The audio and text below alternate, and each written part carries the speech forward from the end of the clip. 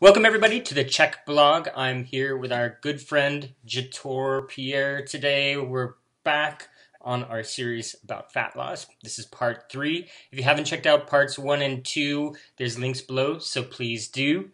Okay, so I know better than to ask you how you're doing by now. How are you? But I haven't thought of a better question, so we're just going to skip it altogether. I'm going to assume that you're great. That's rude, James. And that's me.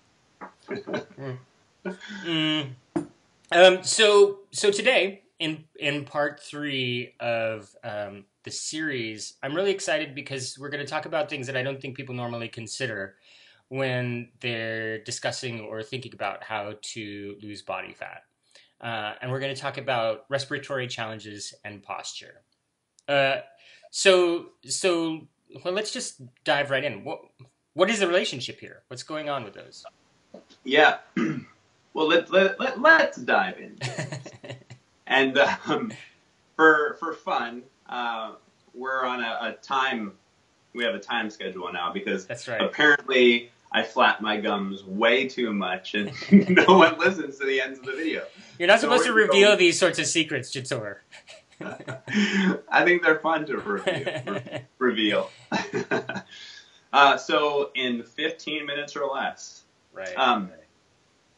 Yeah, what's very interesting is like when we look at what we've talked about in the past, emotion, mental, the attachments to body fat, as well as this kind of ancestral lens around palatability, seductive nature of food, caloric intake, which we'll get into. There's some subtle things that are not often talked about when it comes to body comp changes. And again, that's even with when we're talking about muscle gain or we're talking about fat loss. Of course, then inclusive of that would be performance, etc. And two of those things are posture and respiratory mechanics. And, you know, we can tie these back into our other videos as well. And quite simply said, when you are looking at someone's posture or their inability to do kind of the primal pattern movements that Paul talks about, squat, bend, twist, gait, lunge, push, pull, when those are inhibited from a survival perspective of the body knows that you have less ability to survive in a natural environment or in a ancestral environment.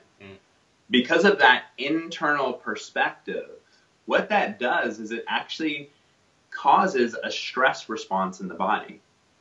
So we've done many videos on the HPA Axis.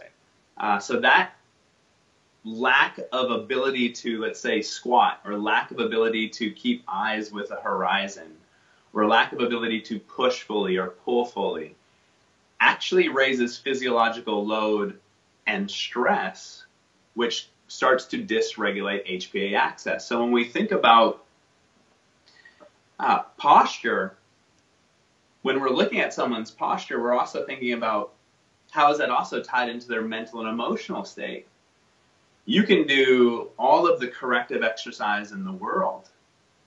If their posture is driven by someone's mental and emotional state, let's say, as a quick example, I feel the weight of the world on my shoulders, internal world, and I have a fear of looking the world in the eye due to some past trauma from the past. And for me, what trauma means is just a sense of separation. I can't look up. I don't want to look up. And I have this forward head, upper cross syndrome going on. It doesn't matter how much work we do from a corrective perspective, trying to address the posture, to reduce stress, to help someone lose body fat or gain muscle, etc. So posture is a huge missed factor when it comes to body fat loss or body comp change, especially when all of the other pieces are in place. So when we look at things that we've already talked about, you're working on your mental and emotional perspective. You're working on your nutrition, you're working on palatability and seductive nature in food and what food represents to you from an emotional perspective. You're doing things in relationship to the 6 principles.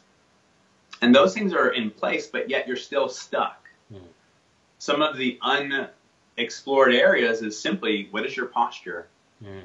Because that can actually be a stressor on the system, which stress, as we know, can dysregulate HPA axis, and that can cause a whole plethora of issues downstream from there that are inhibitory to body fat loss. So that's kind of a short version of the body fat perspective from a postural perspective. Then if we look at respiratory mechanics or breathing,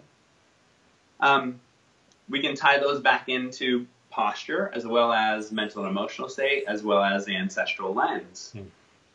So when you think about breathing, well, we all know that breathing is very important. You die without it. And a very easy way to see how faulty breathing patterns can elicit a stress response in the body, again, back to this HPA axis dysregulation. A very easy way to experience that is to, while you're watching this video, cover one nostril and take a deep breath.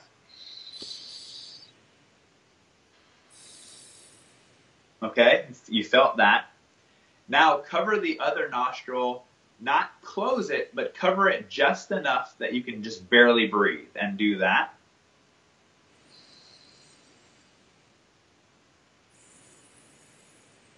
What was the immediate response in your body? It tenses up. It tenses up. You immediately facilitate something called the sympathoadrenomedullary system. It's part of the HPA axis, but it's the neuron system that fires as soon as a stress occurs. So if you're in an office and you hear a book drop, you get that shot of stress. That's the sympathoadrenomedullary system. That's driven by neurons.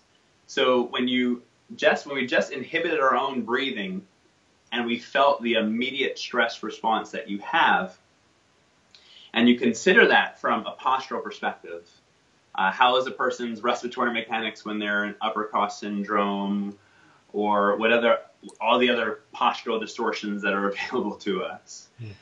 Not good. From a mental and emotional perspective, if my posture is not driven by my standing, sitting posture, etc., it's driven by my mental and emotional state, back to our original example. Stress of the world, not wanting to face the world and look up at it, that inhibits breathing as well. And what you're seeing is that all of these postural things and breath malfunctions essentially lead to a stress response. So if you breathe on average, based on what I've read, 25,000 breaths a day. If each one of those breaths come with that stress response that you just had, then underlyingly, even if everything else in your world is perfect and low stress, you have a subtle stress going on through respiratory mechanics. You may have a subtle stress going on through postural mechanics. And why the subtleties are actually more important, at least at this point, is because they're insidious. 25,000 breaths a day. That is a tremendous amount of repetitive stress response, which leads to this chronic stress picture that it goes essentially unnoticed. And if you look at research, the experience of stress itself can literally start to make you fat and diabetic. It can raise your blood sugar when we become stressed. It can make it harder for glucose to get into your cells. It can make you hungrier and crave more sweets. It reduces your ability to burn fat. It starts to dysregulate HPA axis. It reduces all of your DHEA and growth hormone, testosterone, thyroid stimulating hormone. It makes you less sensitive to insulin. I mean, the list goes on and on and on. And that can all be driven simply by having postural issues or breathing issues, which are usually co-synergistic, inclusive of back to the mental and emotional state, right, that we've talked about, as well inclusive of, in our original video, the palatability and or seductive nature of food, because the other thing that can also drive postural distortion as well as respiratory mechanic issues is also food intolerance and gut hyperpermeability. So when we start to kind of peel this back, they're all intertwined with each other extremely intricately. So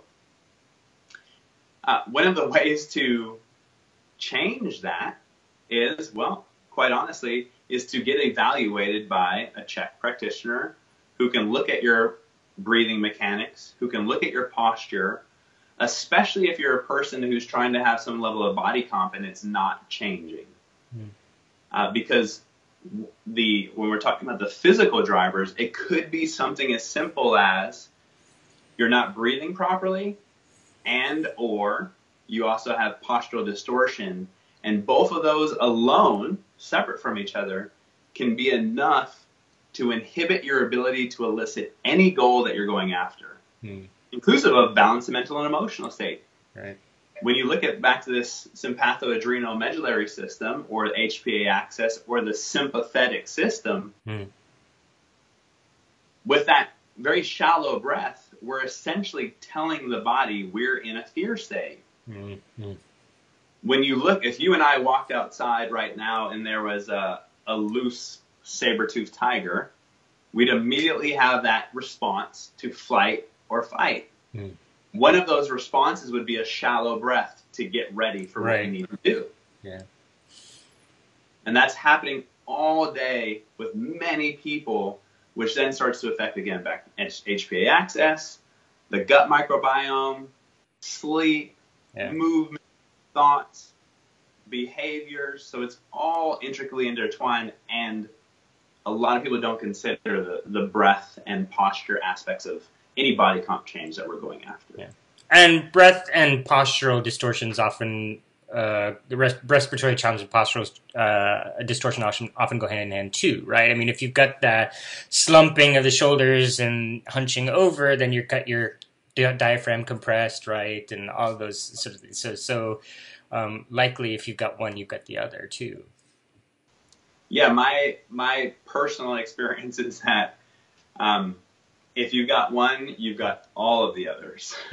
Right. The mental and emotional one, something's going on in the background. Right. The gut one, something's going on. They're all intertwined. There literally is no separation between any of this.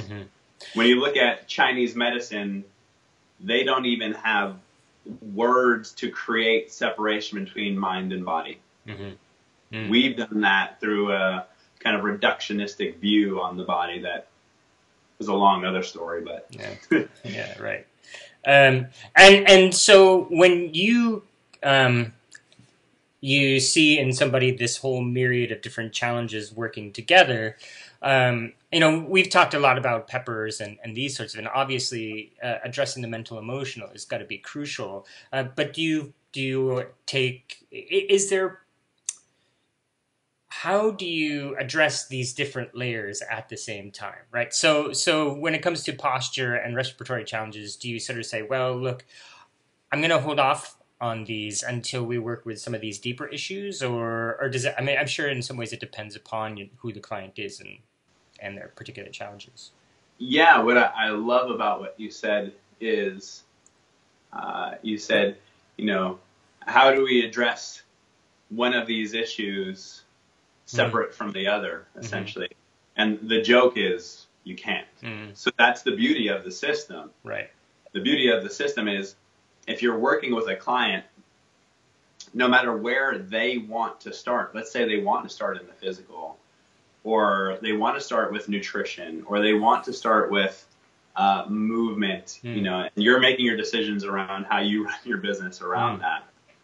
it actually, at the end of the day, doesn't matter where you start from the perspective of it's all interrelated. So what does that mean? If I start to work on someone's posture and respiratory mechanics, that is going to have an effect on their mental and emotional state, on their perspective, on their understanding of self. That's going to have an effect down the chain. So we have this, physical, emotional, mental, spiritual, and intuitive bodies. They're all intertwined with each other. Yeah. So the key for me has been finding the place that a client is willing to start, and that's where I start. Right. Because if they're willing, that's going to be helpful to my process. Yeah. And that doesn't mean I don't challenge at times. It does mean that, part of my job is, from my perspective, to soothe the discomforted and comfort the soothed. I said that wrong, so we'll take it. Part of my job is to comfort the disturbed and disturb the comforted. So I kind of use that navigation system with a lot of practice of when I'm going to do what. Yeah, that's great. Well, and look at that. We came in right around our goal time. Fantastic. Yes. Well, and this is great because I really don't think that folks consider those, the respiratory challenges and posture when we're talking about this. And it was fascinating to see how those interrelate. So that was great. Thanks, Jator. Yeah. So we've got another complexity that we want to address in our next video. It's the C word. And I'm gonna keep it a secret, although you'll probably guess what it is for the next video. But cliffhanger. This is what we do. Cliffhangers. I like it. All right. Thanks, Jator. We'll talk again soon.